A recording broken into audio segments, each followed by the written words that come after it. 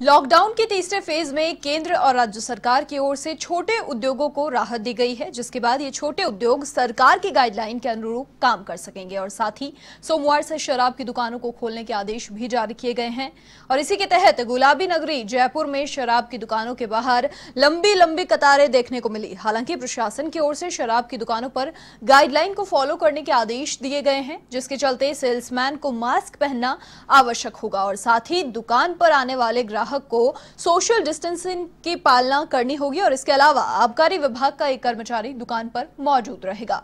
हर ग्राहक के mobile number की एंट्री यहां पर होगी।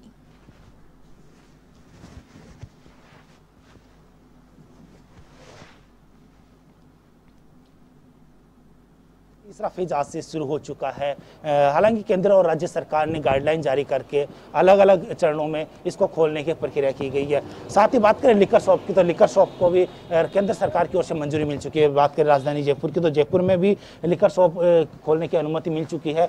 और जिस तरह से 10 बजे जैसे लॉकडाउन खुलने या लिकर शॉप खुलने का टाइम हुआ था, प्रशासन की अनुमति के बाद में दुकानें खोलना शुरू हो गई थी। लेकिन बात करें तो गाइडलाइन के अनुसार और आबकारी विभाग की गाइडलाइन के अनुसार लिकर शॉप खोलने की अनुमति मिली थी और उस अनुमति के दौरान ही प्रशासन की अनुमति के बाद में कुछ दुकानदारों ने कुछ वाइन शॉप खोली थी। हालांकि हमारे साथ कुछ वाइन शॉप संचालक भी हमारे साथ मौजूद, उनसे बात करें किस तरह के जो गाइडलाइन है वो निर्देश दिए गए थे, उन्हीं के अनुसार जो बात की थी उनको लेकर भी हम चर्चा करेंगे। सर, किस तरह की जो गाइडलाइन है वो दी गई थी और उसी के अनुसार खोलने के निर्देश दिए गए थे? आप भी एक वाइन शॉप संचालक हो, लंबे समय चलाने की आपने बात की थी, तो लॉकडाउन के बाद में अब किस तरह के सरकार की ओर से निर्देश मिले हैं आपको? सर, सरकार की ओर से हमें ये निर्देश मिले हैं कि जैसे ही सरकार की तरफ से खोलने का आदेश होता है वैसे ही हमने बिल्कुल खोल दिए। सोशल डिस्टेंसिंग का पूरा ध्यान रखा गया है। यहाँ देख लीजिए आप, 2-2 मीटर के आराम से गोले बने हुए हैं। उसके अलावा सैनिटाइजर रख रखा है हमने और ग्लव्स किट के अंदर का है।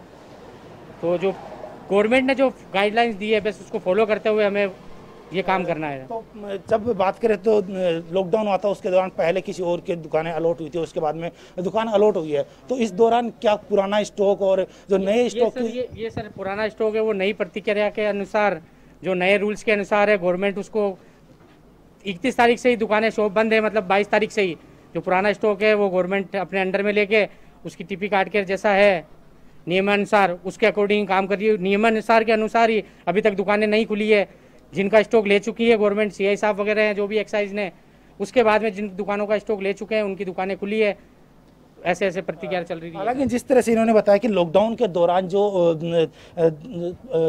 पहले का स्टॉक पड़ा हुआ था उसका जो पहले प्रशासन की ओर से स्टॉक लिया गया और उसी के बाद में दुकानें खोलोगे। हालांकि जिस तरह से आप देख सकते हो कि ये दुकान अभी तक इसका स्टॉक नहीं लिया गया, जो बंद है, और अब इसके बाद में यहाँ पर जो लॉकडाउन के बाद में जो स्टॉक बचा था उसका पहले स्टॉक का पूरा वेरिफिकेशन होगा कितना स्टॉक यहाँ पर है और उसी के बाद में ही इसको खोलने की अनुमति मिलेगी। इस तरह से राजधानी में जिस तरह से सुबह जल्दी ही 10 बजे का जो टाइम दिया गया था उस दौरान जिन दुकानों पे स्टॉक ले लिया गया था उनकी दुकानें खुल चुकी थी और उसके बाद में वहां पर भी लंबी कतारें ग्राहकों की वो देखने को मिली। लेकिन जब और दुकानें खोलने के लिए अब वहां की जो स्थानीय सीआई और जो स्थानीय प्रशासन है वो स्टॉक लेगा और उसके बाद में ही उनको खोलने की मंजूरी मिलेगी।